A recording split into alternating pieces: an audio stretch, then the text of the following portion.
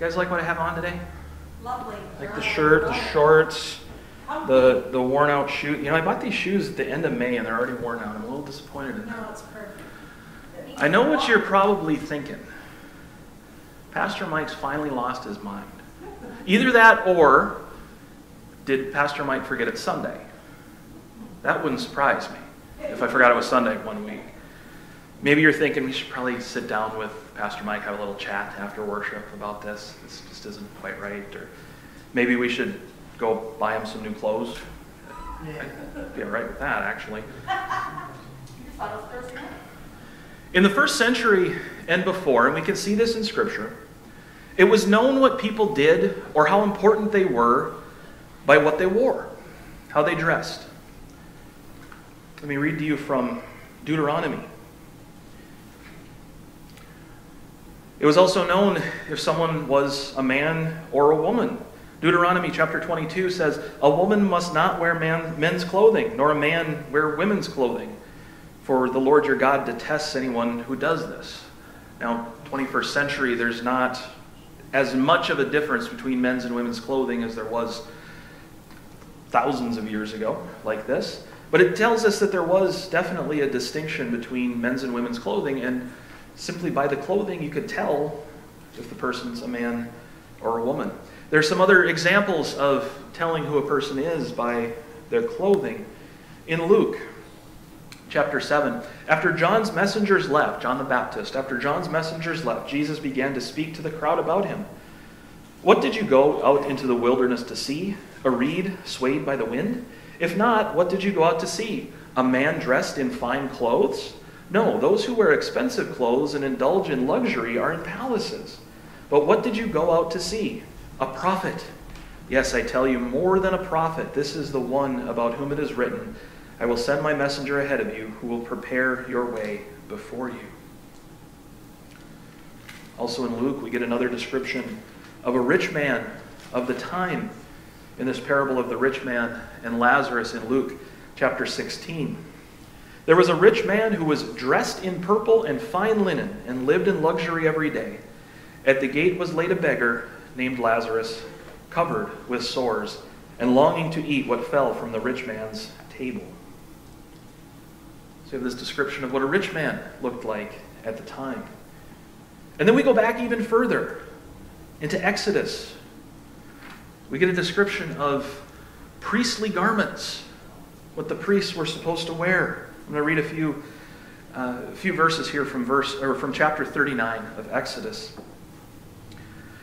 "From the blue, purple, and scarlet yarn, they made woven garments for ministering in the sanctuary. They also made sacred garments for Aaron, as the Lord commanded Moses.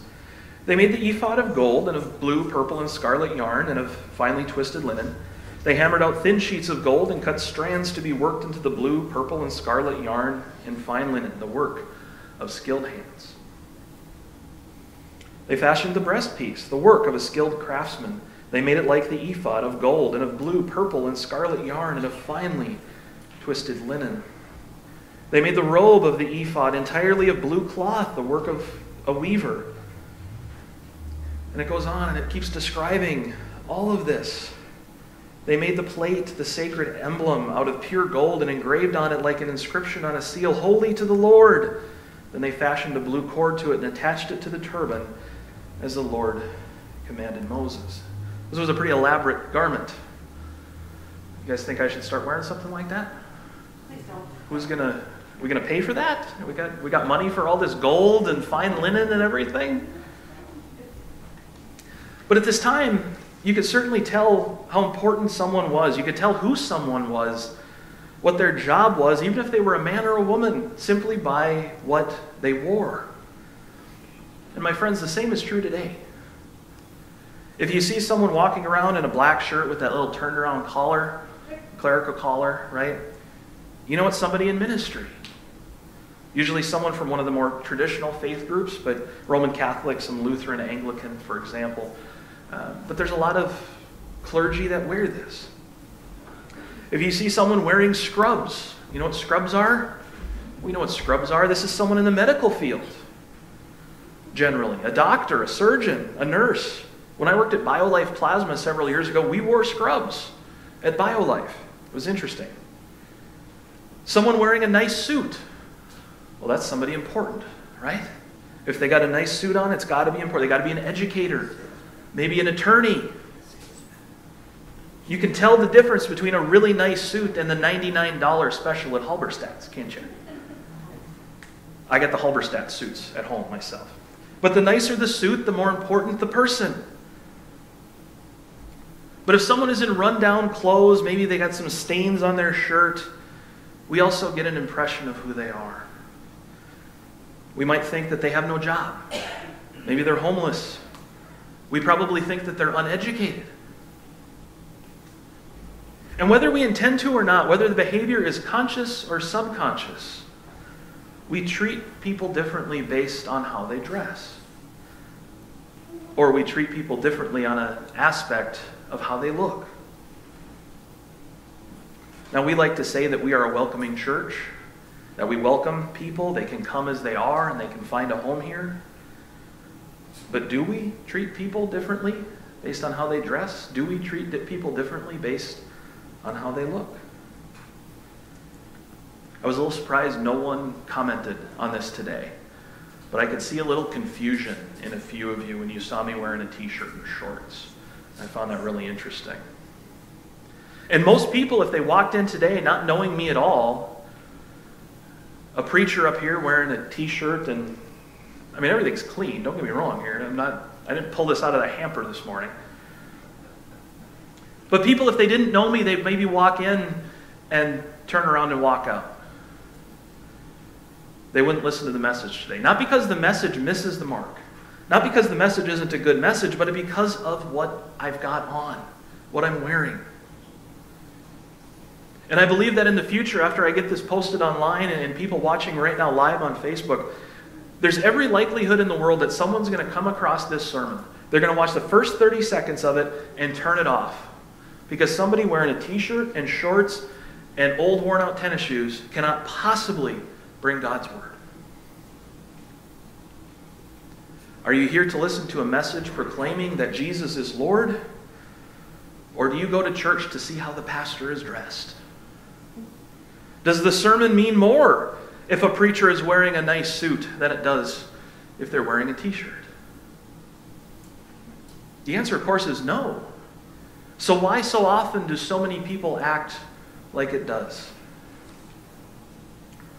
In order to hear the word, does someone need to be impeccably dressed? Of course not. But do we ever make people feel like they do?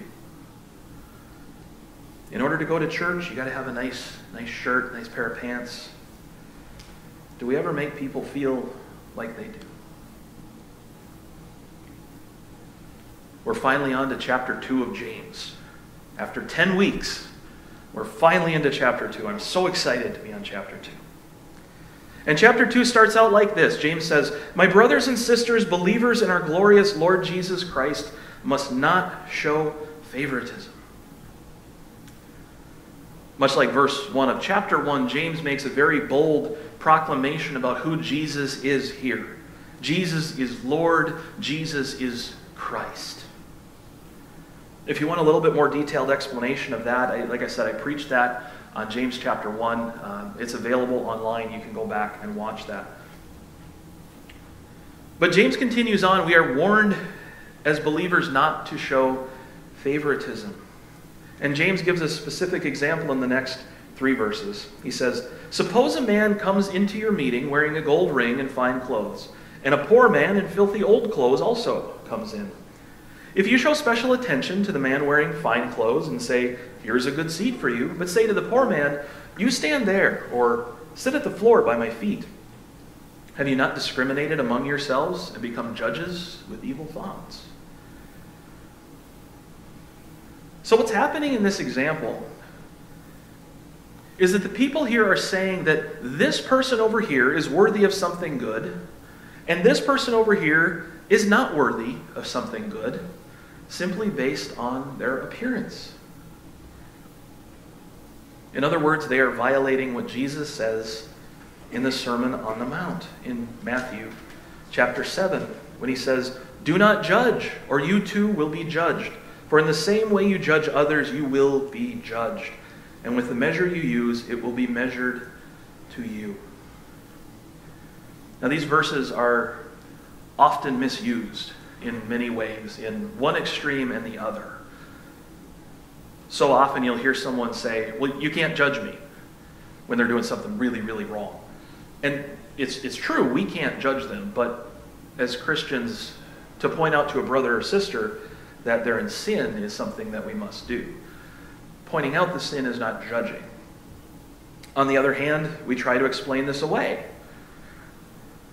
I say, well, we can still judge people. We obviously, we always judge people. We look at how someone's dressed. We look at this, we look at this, we look at this.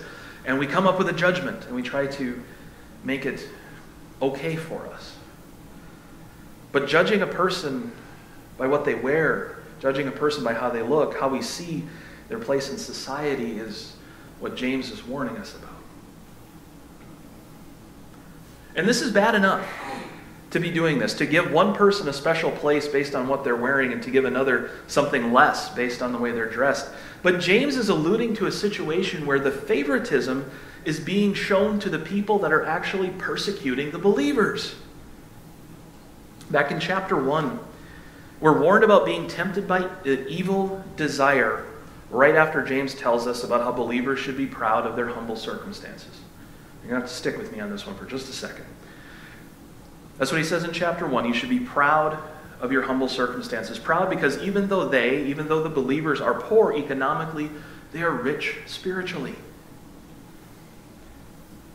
Chapter 12 of verse 1 starts out, "Blessed is the one who perseveres under trial, because having stood the test, that person will receive the crown of life that the Lord has promised to those who love them." So now, what is the specific trial here that the believers are being told to resist? It's the persecution at the hands of the rich. So the temptation that they're facing is to get revenge on those who are persecuting them. Let's try to remember that. So it's the rich who are looking down on the poor believers, causing this trial. Okay? But then in the next chapter, it's the believers that are giving a position of honor to one that is persecuting them. They're giving this position of honor to this rich person who comes in, probably the same guy that's been persecuting them. It doesn't add up. Listen, my dear brothers and sisters. Has not God chosen those who are poor in the eyes of the world to be rich in faith and to inherit the kingdom he promised those who love him? But you have dishonored the poor. Is it not the rich who are exploiting you? Are they not the ones who are dragging you into court? Are they not the ones who are blaspheming the noble name of him to whom you belong?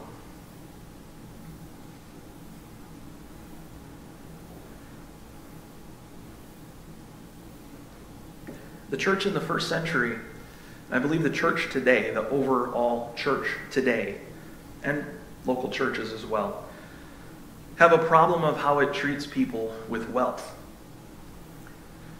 How many of you have ever been to Boston and done the Freedom Trail in Boston? A couple of you, okay. The churches you go into, if you guys remember the Old North Church in stories of the Revolution, one if by land, two if by sea, the lanterns hung up there, and everything. Futurama does a really funny thing with those. You have to check that episode out. But anyway, like, you know what I'm talking about, don't you? Anyway, when you go into these churches, these old colonial churches, it's really interesting because they don't have chairs spread out like this. They don't have pews spread out like we normally think. They have what I can best describe as like half-height cubicles, if this makes sense to you. So they divide off little groupings. So like if these two chairs had a half-height cubicle around them, and these chairs had a half-height cubicle, and your chairs had a half-height cubicle, and you're all separated like this. And each of those little cubicles was reserved for a family. And do you know how they decided who got what cubicle? It was based on how much that family gave to the church. So if you gave more, you got to sit closer to the front. If you gave less, you'd sit further back, which I think would have been perfect for a Midwestern back of the church sitter like me. But that was the thing at the time, is if you gave more, you got to sit further, you got to sit closer to the pulpit, closer to the preacher. closer to the cross.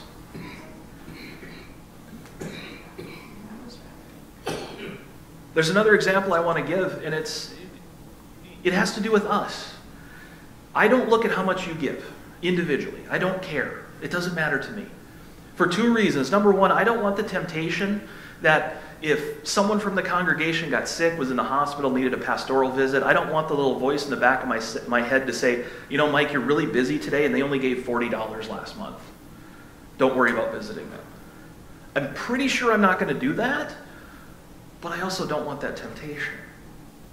On the other side of that, I don't want to know how much people give, because if I start working on a sermon and God is really, really speaking to me on something, and I say, you know what, this is probably going to step on somebody's toes, and that somebody is a big giver to the church, so I better not do that.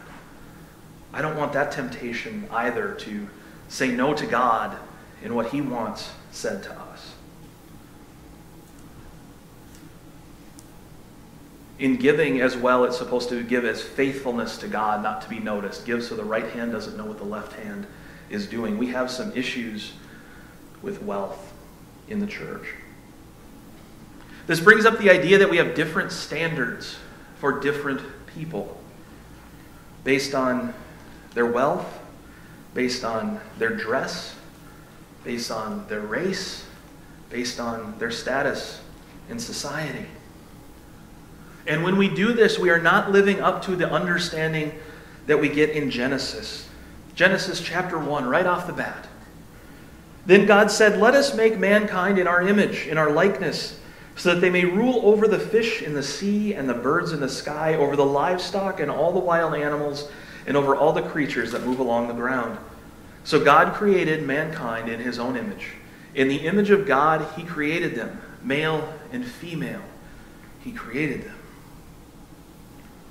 All humanity is created in the image of God. We are all uniquely made. We are all individuals, but we also all bear that image of God. When we show favoritism, we diminish the individual from the person that God made them to be, and we turn them into an object. We turn them into someone to be sorted out, someone to be put on a list, someone to be used, someone to be exploited. We miss the human in that person. And when we do not see the humanness, when we do not see the image of God in a person, we cannot love them for who God made them to be. And what is the greatest commandment? We've talked about this before. Love God, love people. Absolutely. And this sorting out is especially problematic, as James points out here, if we only see that person for what's on the surface. If we see them for what they're wearing. If we see the piercings they have or the tattoos that they have. Now, it might be hard for us as humans to see someone's heart if they have a tattoo covering their entire face. That's a tricky one for us. But God can see deep into a person's heart and love them.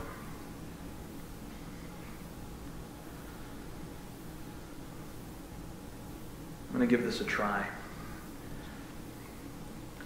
When we talk about the surface, what's on the surface of this?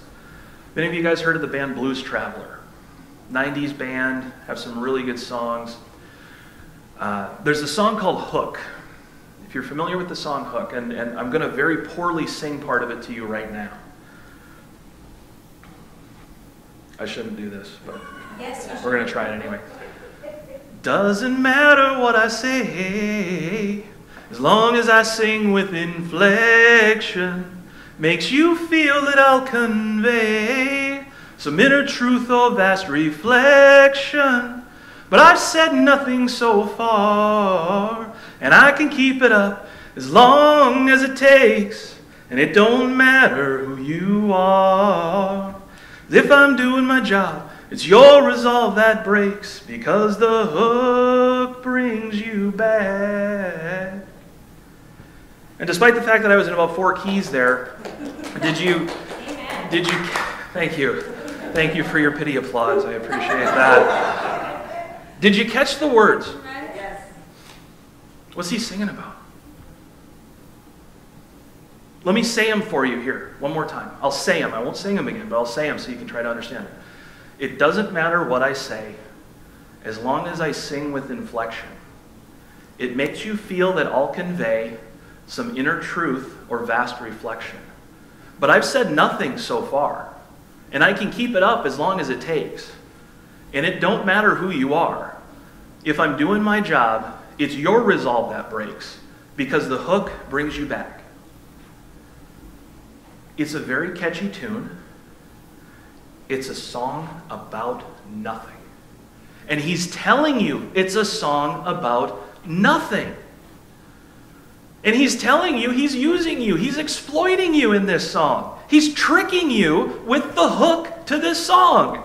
And the hook to the song is, the hook brings you back. I love that part. That's just so awesome. But it's, on the surface, we think there's something really, really important going on here. And there's not. We're fooled into believing something that isn't true, that isn't there.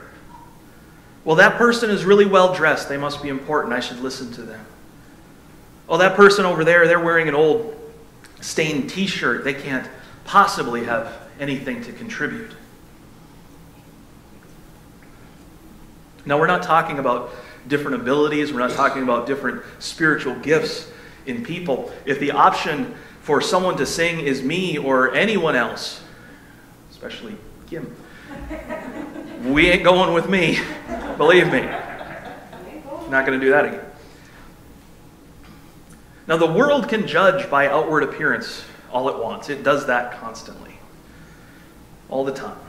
But in the church, we must be aware of the worldly influence to judge a book by its cover, to assign worth to a person based on their outward appearance. Our call as Christians is not to judge, is to not assign importance. Our call as Christians is simply to love. I've mentioned Danny Goki's song a couple times the last few weeks, Love God and Love People. Yes, I love that song. Great, great song. And I want to close with a few lyrics from that song. I will not sing them. Yes, I'm more happy that I'm done singing today. But I want to close with a few lyrics from that song, because it really speaks. Got to keep it real simple. Keep it real simple. Bring everything back to ground zero, because it all comes down to this. Love God and love people. We're living in a world that keeps breaking. But if we want to find a way to change it, it all comes down to this. Love God and love people. Amen. Let's pray. Gracious God, thank you for your word today. Lord, thank you for this lesson that we get through James, to see the heart of someone, to look at who they truly are, to look at who they are in your eyes. Not to show favoritism, not to give one person a better position over another simply because of their dress or their wealth or any other outward factor. God, help us to see the heart of the individual. Thank you, God, for this time. Thank you for this message. Thank you for your love. And help us to remember, God, that greatest commandment, to love you, Lord God, and to love our neighbor. Thank you, Lord Jesus. In your precious name we pray today. Amen.